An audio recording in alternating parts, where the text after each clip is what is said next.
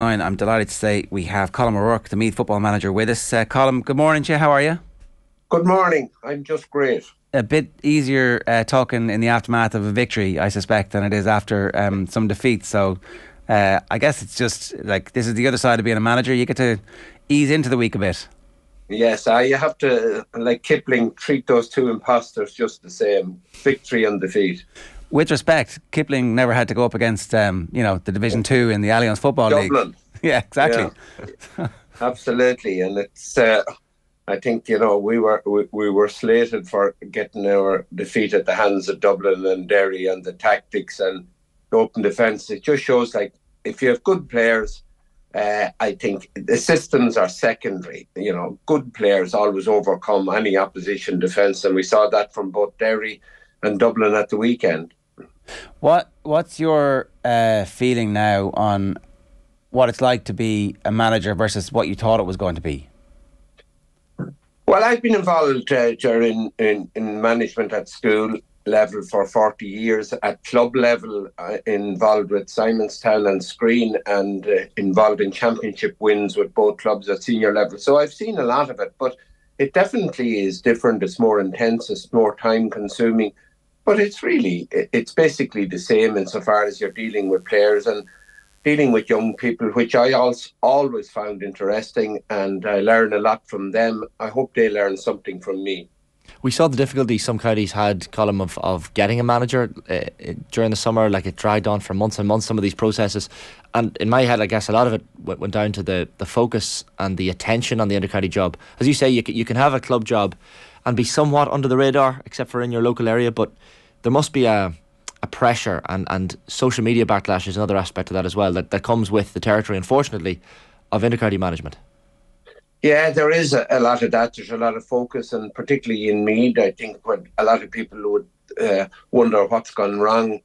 It's not a job I really sought in the end. I had my arm twisted. I didn't apply for it or anything like that. But the social media side, maybe I'm sort of got a bit old for that, and I still lean on old-fashioned values that if I want to hear somebody's opinion, I'll probably call them or talk to them in person, and I'm not that very much into social media. I'm not on Twitter, not on any of these things. For me, the people that count are the people that are my friends. I'm not really that pushed about the opinions of others who may wish to castigate me or any of the people involved or the players. I don't sort of get involved in that sort of thing. The players do, though, right? I presume they do. It's something I don't speak to them very much about. They obviously come from a different generation, and there are very few people who aren't affected by severe negative criticism, and I presume our players are like that as well.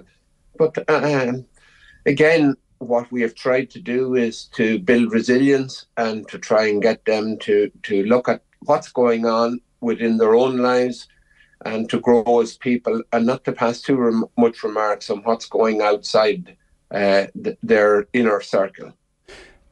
Are you in this now for the long haul? Now that you're in it, I guess it would have been easy, or certainly, I don't think anybody would have blamed you if you had an experience of it and decided, like, actually, you know what, I'm going to do this year and we'll revisit at the end. But the way you're talking recently about your team being young and building resilience, like, you don't show the fruits of that resilience in 3 months or 6 months. That takes time to build and manifest.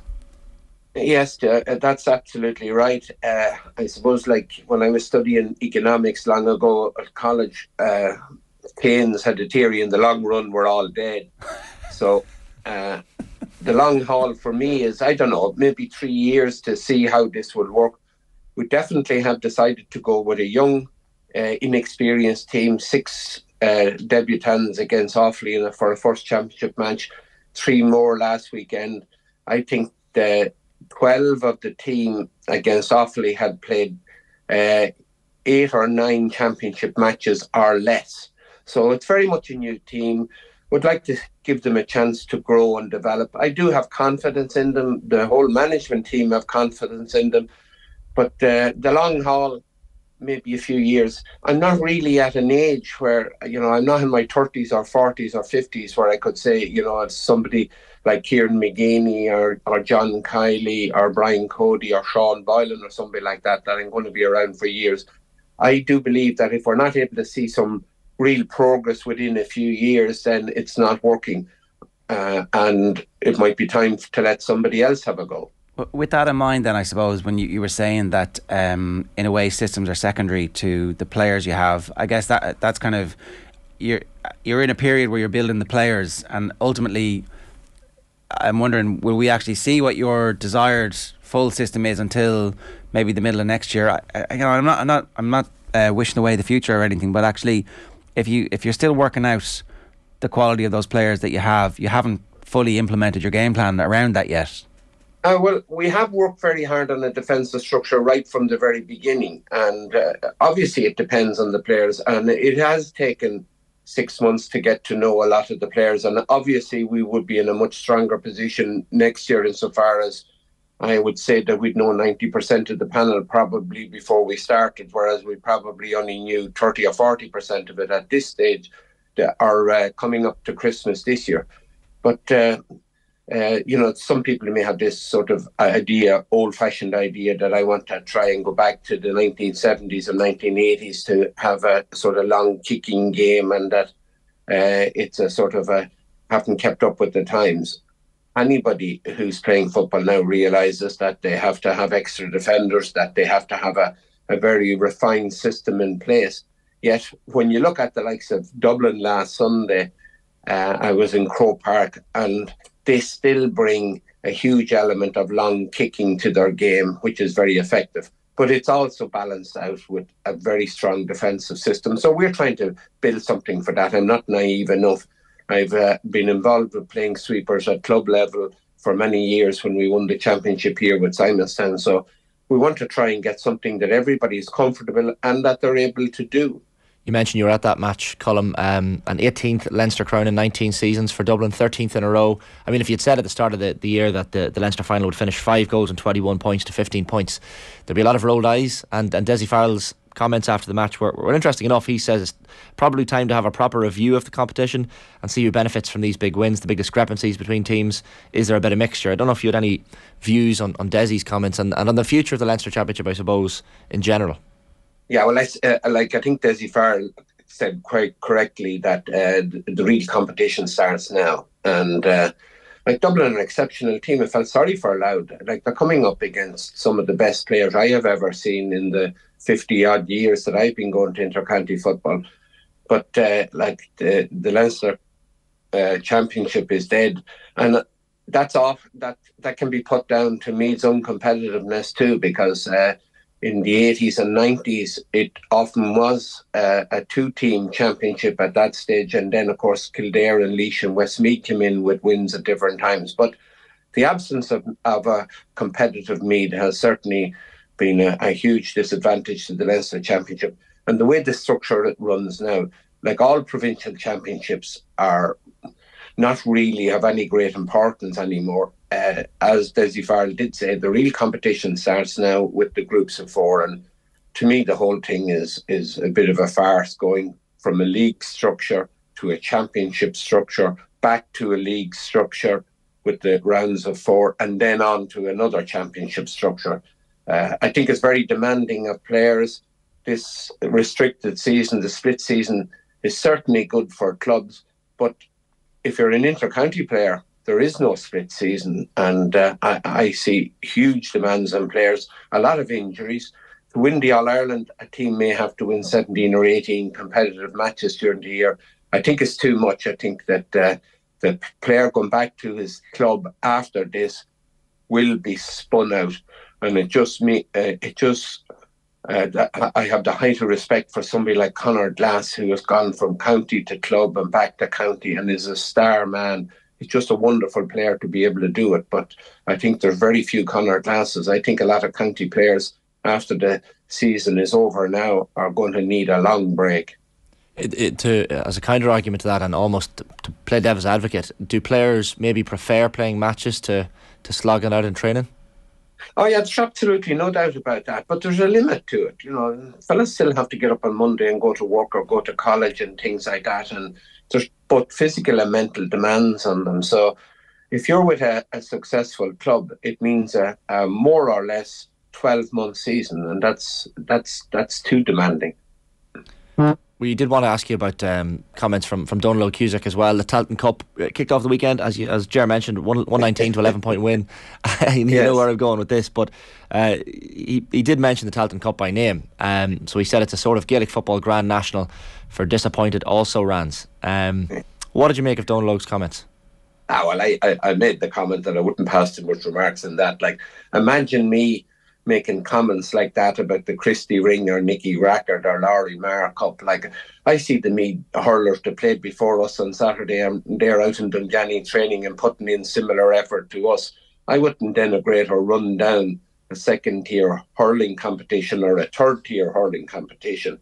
And, there is a sort of a type of sort of elitist snobbery with some hurling people who think that hurling is the greatest game on earth, and I think that it should be shown on television and promoted.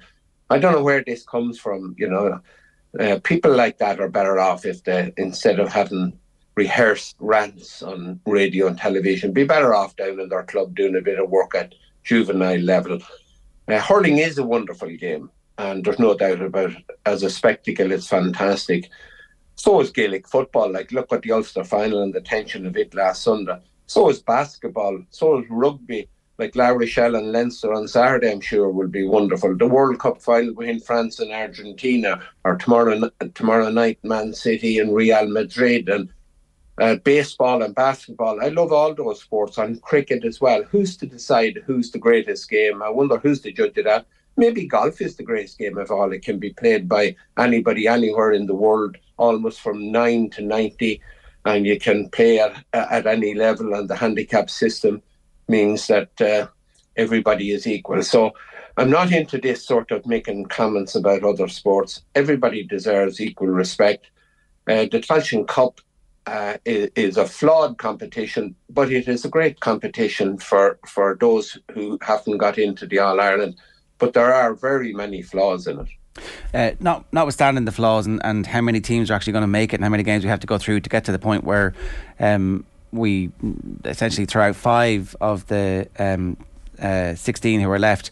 The win that you had at the weekend must have been a massive release of pent-up emotion for your crew. It's been a while since you've actually had a victory, and the programme that the team took after the Offaly game. What was that dressing room like for you guys afterwards?